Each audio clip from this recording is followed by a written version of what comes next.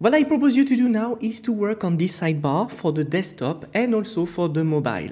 Okay, so the first thing that I want to do is to bring a logo. Here is the logo that I created for this dashboard. I'm going to create a component called logo that I'm going to inject inside my sidebar. So here in components, I'm going to type logo.view. And what I want to do is to initiate my component. So what you just see here is that I'm using a snippet. If you are looking for some snippet, you can download them from extensions. Otherwise, I got my own snippets written here.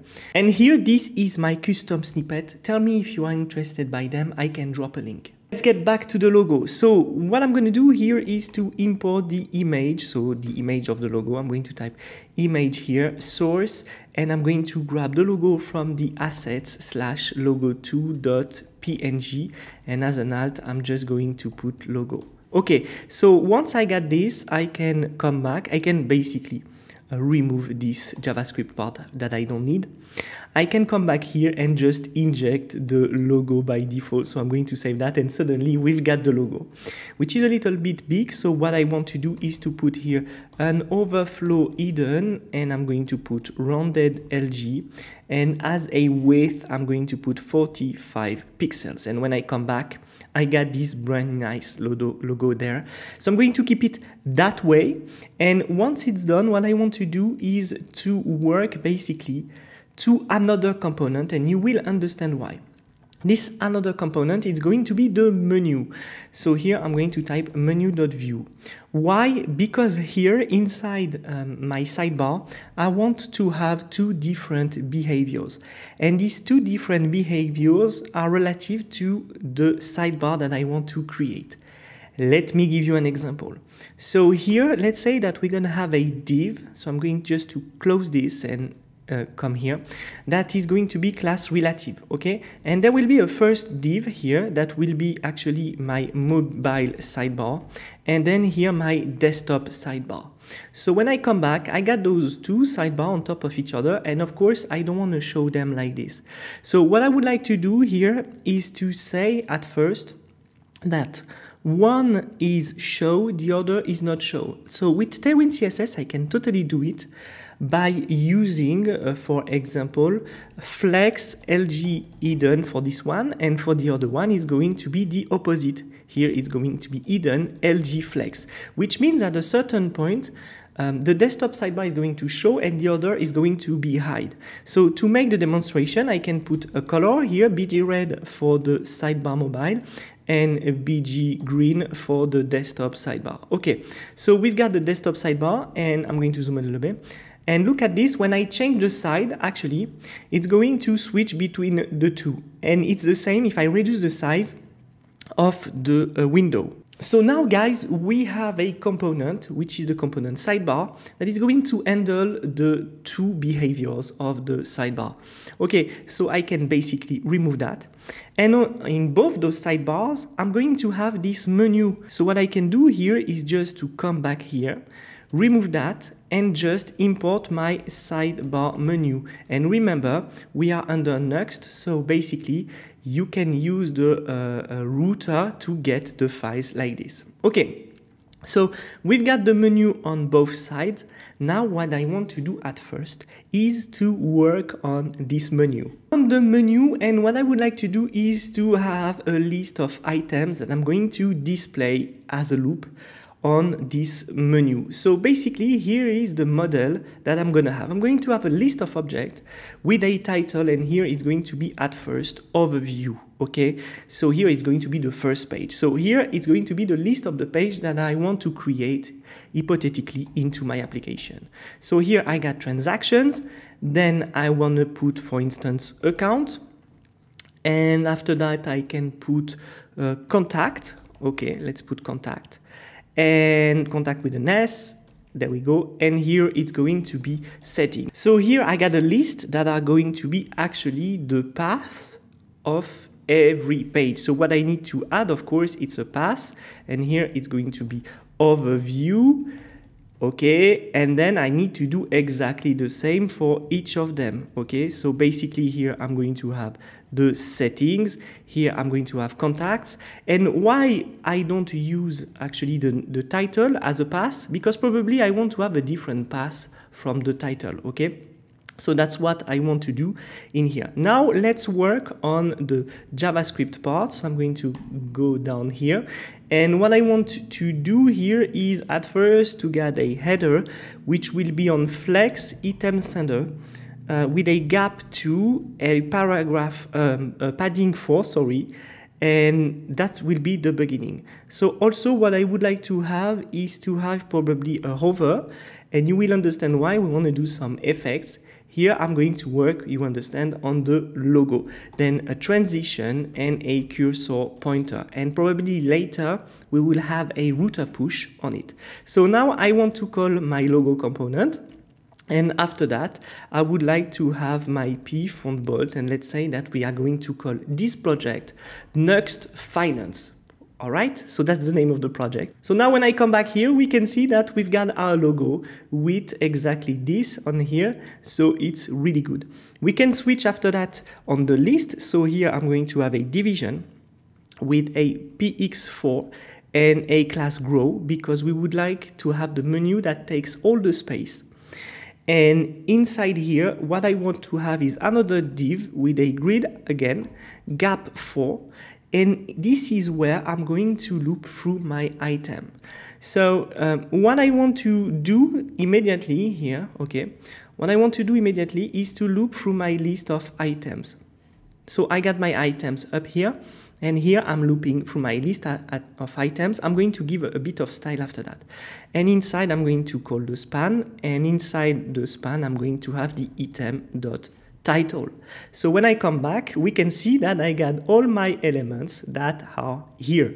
Very nice. After that, I would like to give some style. I'm going to type class, and it's going to be flex item sender, gap2, px2, py1, transition, rounded. We're gonna add all these effects when we pass our mouse on it, cursor pointer, and on over it's going to be BG neutral 100 or 50, I'm not really sure. So now when I pass my mouse, you can see here that we've got these nice effects. Also the gap here is too big. I'm going to put a gap 2. I think it's going to be better. There we go. Okay, we've got all these elements ready. There's something that I would like to add, it's icons. So let's work on an icon library. We can find here this Nuxt icon library. So that's what I'm going to install. I'm going to install npm install savedave Nuxt icon. How does it work? So basically we install the package, okay, and we need to go to Nuxt config and as a module put our Nuxt icons. So here on my define Nuxt config, I need to add my Nuxt icon just here. After that, we are able to use the icon component and we can pass the name and the color of the icon if we want to. If we would like to use actually different icons, what we need to do is to go on the official website that is coming actually from Iconify. So you go to iconify.design and here on the top you click on icons. And basically here, you're going to have a lot of icons. So what you would like to do, for instance, is to type dashboard. And here we can see that we got several icons. And when I click on an icon, what I can do is to copy paste the name here of the icon, right? So what I can do is just to copy paste this and then inject my icon component with the corresponding name actually. So we are back on the menu and here I'm just going to type icon and I'm going to put the icon I just found, which is dashboard line. There we go. Now I'm going to go down and down here I'm going to put my icon component, which is recognized because we installed the package. I'm going to put a size of 20 and then as a name I'm going to put what? But of course, I'm going to put item.icon and we should be good. And let's say that the color by default is going to be black. And when I come back, look at this. I got here the dashboard icon that is displayed. So what I'm going to do, I'm going to find some icons. You can go here, and every time you do exactly the same. So you look for an icon, then you click, then you just copy paste this and you paste it as a name. And I'm going to fulfill all these icons. Alright, this is done, and here is the result. I got some icons here and a very nice effect. So we got our menu ready that is going to appear also on the mobile. Now let's work on the display of the mobile and the desktop. Okay, so we are coming back here to our two sidebars that are here. And here is probably the most important part and the most interesting part of this course for you guys. You can apply this method to any framework actually. And that's how I build my sidebars for mobile and for desktop all the time. Okay, so at first we would like to have a variable called open, and by default it's going to be on true. You understood, it's for the sidebar on the menu because we're gonna have actually a burger menu. All right, so we've got those two sidebars. Let's start first with basically the desktop sidebar, okay? So what I want to have is a width of 200 pixels by default, and I want it to be H screen by default. Then I would like to have a flex call, and a justify between. I would like to have my element on justify between. And to end, I would like to have a border on the right. So when I come back, I got this very nice here. This very nice border that is making a separation between the two elements. Later, this sidebar is going to be fixed. Okay, let's say that at the end, I would like to have another item, and this item is going to be the user item. We are going to come back to it later. So basically here on the bottom, we can see that we will have another element that is coming after. So we can see here that basically sidebar menu here is taking all the space. That's what we wanted with the grow class that we put before. Okay, so now we are going to focus on this sidebar here on the top, because look at this. If I reduce the sidebar that I have here is not displayed. Okay, so what I want to do at first is to put some Z index, because we want our sidebar to be on top of each other. Then what I need to add is basically here an items center. Justify between, there we go. A width full, H full, P4. Okay, and probably I would like to have a BG white, but it's not sure yet. I got this element now, and actually my sidebar menu is not going to be into this div. It's going to be into another one. So I'm going just to remove that for now for you to understand. Okay, what I want to have is the logo, and I would like to have also here, I would like to have an icon, and this icon is going to be the burger menu.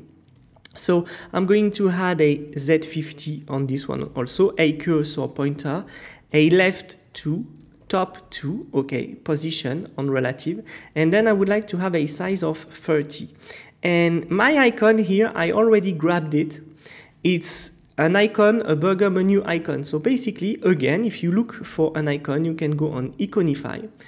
And then on Iconify, you can go grab an icon of a burger menu. So here, if I type burger here, I'm going to have some different icons. And let's say that I got this one here that is very nice. So I'm just going to copy paste the name. I'm going to come back here. I'm going to put the name of my icon, which is just here. And what I want to say is to say that on click, okay, I want open to be true. So by default, it's on true. So here we're going to see how it works. For the need of this course, I'm going to pass directly into a mobile mode, so you will understand. Okay, so we've got here this sidebar with actually the logo and the burger menu, but this is not necessarily what we would like to have, which means that we need to make some changes on the layout.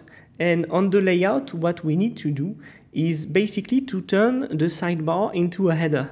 So this is the trick. I'm going to get back in here. We can see here that it's in flex, But actually, if I turn that into a grid, suddenly we've got the header. Okay, so now I move here and we can see that the sidebar is moving into a header. Okay, so we've got it.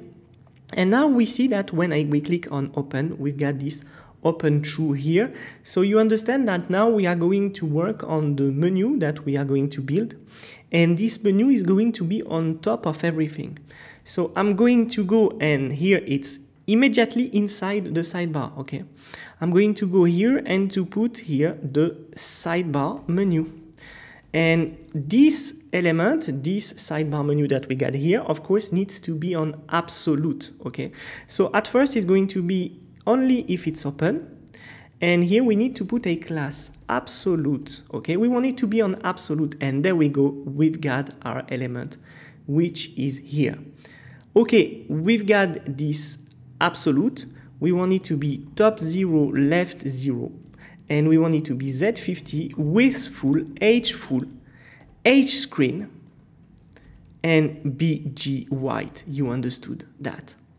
And suddenly, there we go, we've got our menu. However, the problem is that we can see that we've got here the menu that is not necessarily at the right place. We need to fix that. We are going to fix it after. What we want to do also is to have an icon to close. So I can just copy paste this icon here. And this icon, exactly here, is going to have also an absolute, right? An absolute position.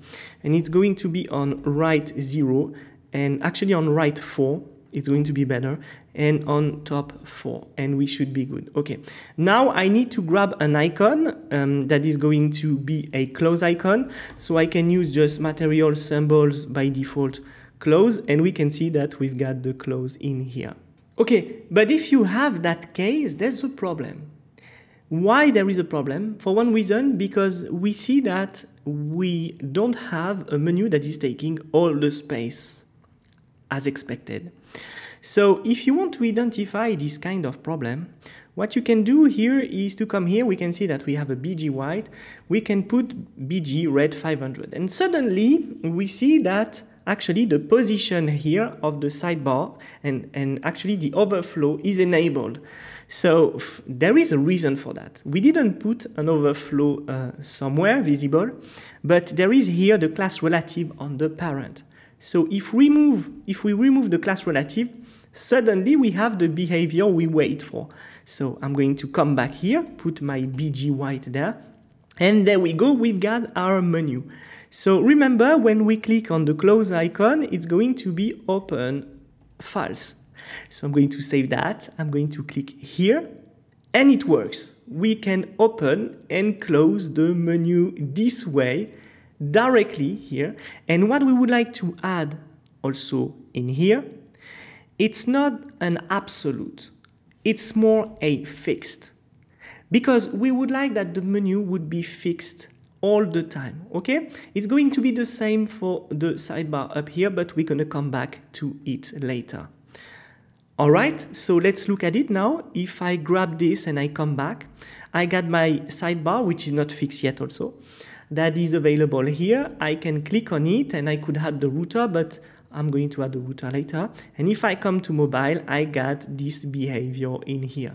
So we succeed to create actually a sidebar that has a behavior for mobile and for desktop at the same time. And we reuse the menu, which is here, immediately here. We reuse this component menu to display on the mobile and on the desktop the menu itself. Later, we will have to work on when we click on an item here on the menu, the router is going to detect that we click on it, and we will be able to emit an event directly from the sidebar to close here this open variable that we got here.